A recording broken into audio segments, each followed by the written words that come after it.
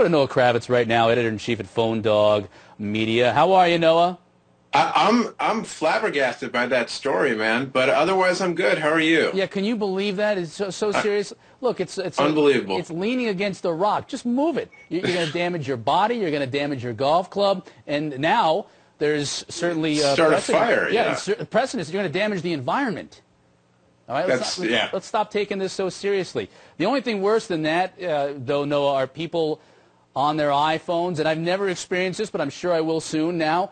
People using their iPads on the golf course. That is going to really cheese me off the next time I'm out there playing and someone's using it. But the way things are going, that's probably next down the road, isn't it? Every once in a while, we get some review requests at Phone Dog for new iPad apps, and I've seen a few, golf scorekeeper kind of things.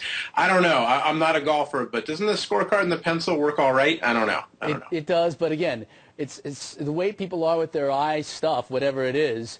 Maybe iCart is going to come out next, and it'll be a golf cart completely fixed with Apple stuff. We know that's not going to happen today in about 15 minutes, but something is going to happen today when Apple has another announcement. What do you think it's going to be? Well, for a while we've been saying their fall event is traditionally about iPods and, loosely associated with music, as iPods have become more multimedia and not just music, that's kind of grown. But we're expecting to see a new iPod Touch based around the iPhone 4 design, probably with a camera or maybe two cameras to do the video chatting, possibly a new iPod Nano. The most interesting thing possibly, though, is not related to hardware, but more related to software and business.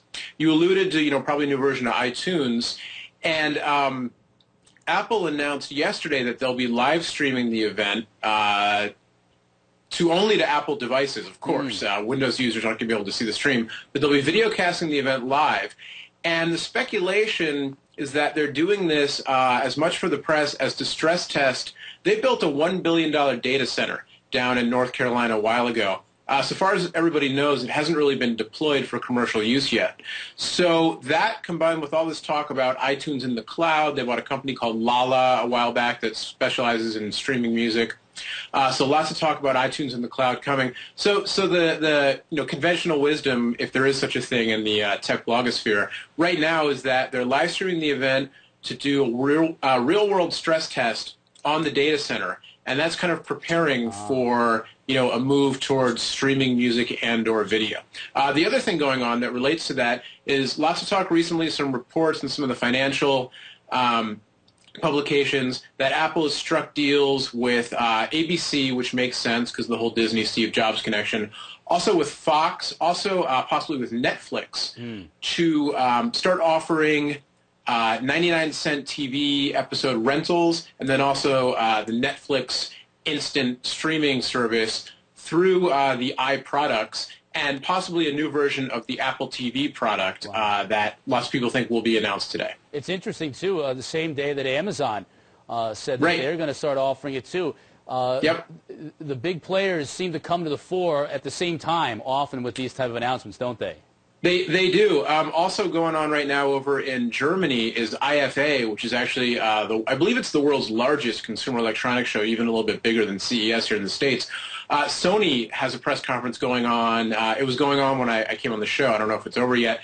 And they announced, not yet for the U.S., but they also announced kind of an update to a similar service. So you're right on the money with that.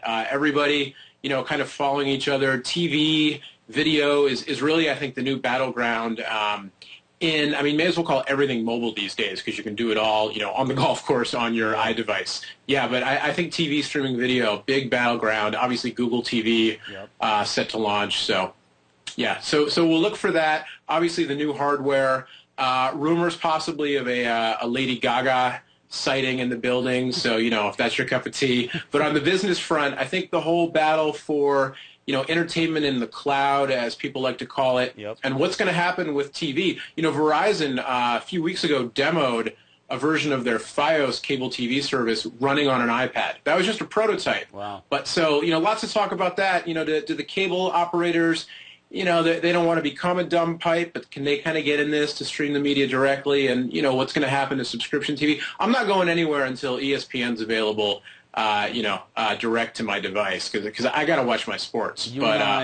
Yeah, football season is starting. You and I are on the same page here. There you go. Right? You know, we are simpatico on that. Real quick on the hardware, I had just one quick question on the iPods. Are these minor changes and tweaks continuing to be enough to get people to come out and buy new iPods? Do we have enough saturation to where these minor introductions, or even if they're not as minor, are getting the next generation to say it's time to either jump in or to do away with my old iPod and get a new one? Right, that's a great question. I think it's actually becoming an industry-wide question with all the phones and the handheld media devices. On Apple's front, the answer is still yes, based on the sales of the iPhone 4 that launched. Obviously, the iPad, that's a new product, but somewhat similar. But a good question, interesting to see over the coming months. I think the big thing today is, does the new iPod Touch, will it have that super high resolution display and also the what Apple calls FaceTime, that video chatting capability? I think those will be enough to keep pushing it forward. Interesting to see also if Apple discontinues the old school iPod with the hard drive in there. Used to be, their tagline was, thousands of songs in your pocket. The new devices, if they get rid of the iPod Classic, the new devices will max out at a fraction of your music collection, not the whole music collection. So the tweaks that the consumer sees, but then also those behind the scenes things that could lead up to that streaming service. All interesting stuff for sure. I guess what's next might be thousands of songs in the cloud above you, not in your phone, exactly. All right, Noah. Yeah. Good to see you, Noah. Always good to see you. Take care. And I'm near a golf course, actually. I'm going to go talk to those guys about the rocks. Please. That fire thing scared me. Yeah. Again, it's not a man-made object, but still very dangerous. Thanks, Noah. No, absolutely. Thanks. Have a good one. Noah Kravitz he's the editor-in-chief, of course, of Phone Dog Media. Love having him on board, talking about this announcement that's about 10 minutes away.